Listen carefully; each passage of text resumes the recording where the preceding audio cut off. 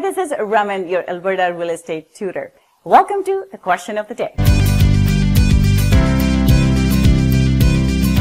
Welcome to question of the day. Today's practice exam question is the type of condominiums that are typically used by owners as weekend getaways or vacation destinations and are often referred to as second homes.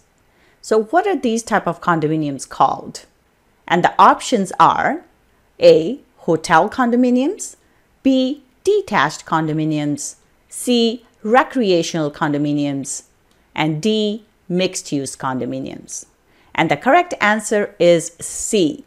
So any type of vacation properties where people only go every so often, they are called recreational condominiums. So these could be like places in Banff, Canmore, where people only go either during the summer season or ski season. So they don't actually live there year round. So these are called recreational condominiums.